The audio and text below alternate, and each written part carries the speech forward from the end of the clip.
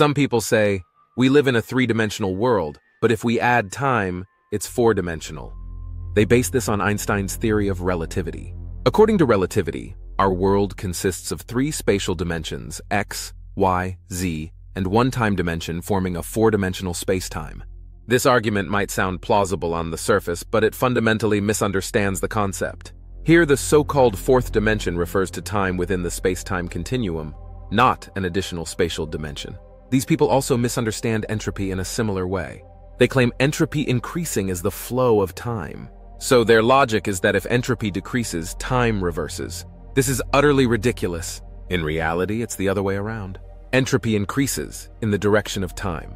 This phenomenon is known as the arrow of time in physics. As time progresses, the disorder of a system increases. For example, a room naturally becomes messier over time because entropy increases. If your mom cleans the room, she uses energy to decrease the entropy, but that doesn't mean time is reversing. It simply means that energy is being used to restore order. Another crucial point is that energy is also dependent on time.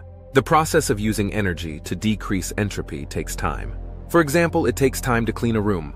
So when energy is used to decrease entropy, it is always within the context of the flow of time. You can't escape the passage of time in this process. According to special relativity, time cannot reverse unless we have negative mass, which doesn't exist. Claiming that decreasing entropy can reverse time is utter nonsense. When we commonly talk about the fourth dimension, we mean an additional spatial dimension. That is beyond the three spatial dimensions, x, y, z.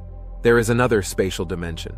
Understanding this fourth spatial dimension is incredibly difficult for us who live in a three-dimensional world.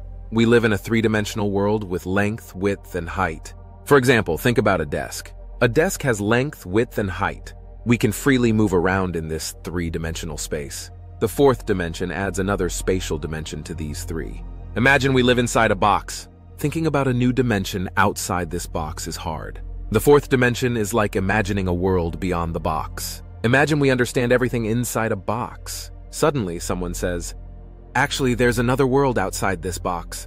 It's like a game character trying to understand the world outside the game. We find it similarly hard to understand the fourth dimension. What happens if we add time to this? If we take the three spatial dimensions x, y, z, add an extra spatial dimension, and then add time, we get five-dimensional space-time.